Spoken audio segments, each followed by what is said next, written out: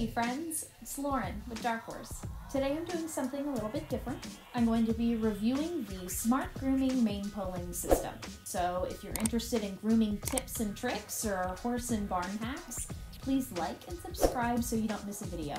I appreciate it. This is the Smart Grooming mane tidying system. The system is described as being a humane way to tidy and trim the mane since you aren't actually pulling out the hairs. The rake is for quickly and painlessly thinning the mane, and it's sold in 3 different sizes, coarse, medium, and fine, so it works for all types of hair. Meanwhile, this fold-up knife is for leveling the mane, and it ideally should leave a more natural finish than finishing with scissors.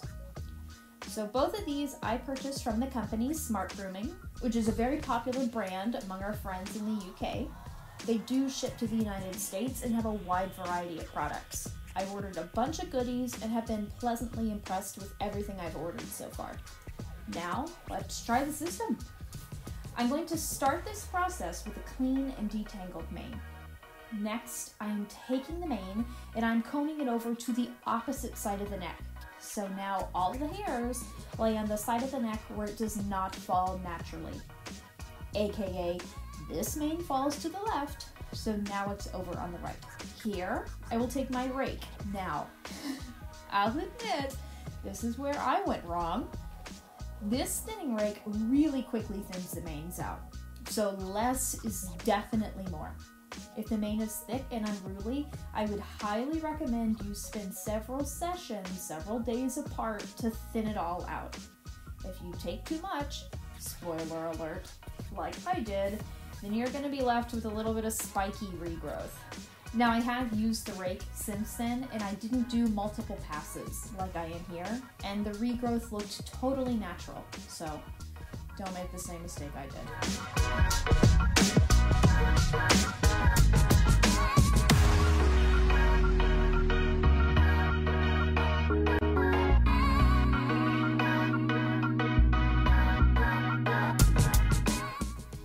Now that we're thin, we get to flip everything back onto the correct side of the neck. Here is where I boarded the struggle bus. The leveling knife is sharp, but it's not sharp enough to accidentally cut you, the horse, or accidentally cut any hair off that you aren't intentionally trying to level. I will say it did take me a couple tries to practice back combing with the knife and then cutting the hair. But after 2 or 3 minutes, I was flying through the process. And there you have it. When I was done, I cleaned the tools with a damp rag and then I lightly oiled them so they're ready for their next use. As you can see from the final product, I definitely prefer a longer, thinner mane for braiding, but these tools can really shape a mane however you prefer. I have used the tool since, and I can confirm that this is a much faster process than traditional pulling.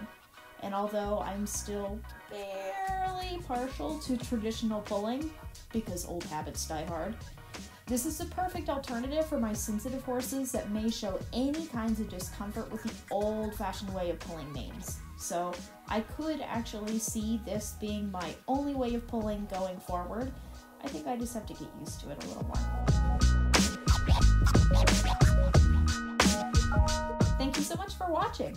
If you like this video, make sure you're subscribed so you don't miss the next one. See you next time.